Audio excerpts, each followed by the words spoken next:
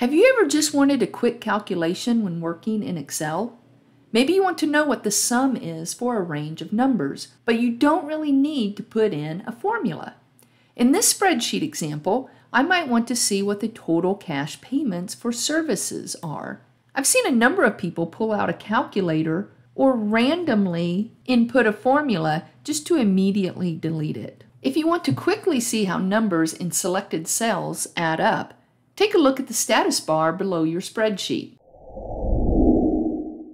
When you select two or more cells that contain numeric data, Excel automatically summarizes the data and shows the average, count, and sum on the status bar. These summarized values update immediately when you change values in the selected cells or select a different range of cells. By default, you will see average, count, and sum. If you want to change what's shown on the status bar, right-click on the status bar. You can deselect or select which functions you want to appear.